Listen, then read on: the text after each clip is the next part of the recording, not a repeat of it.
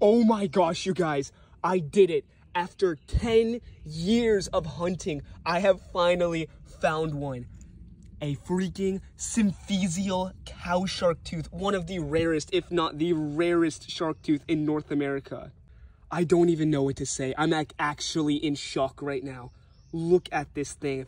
I have found 60 cow shark teeth in this creek, but this is my first ever symphysial tooth.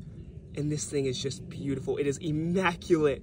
I've been dreaming of finding one of these for years, and I can't believe just some random day, just half paying attention, I find one.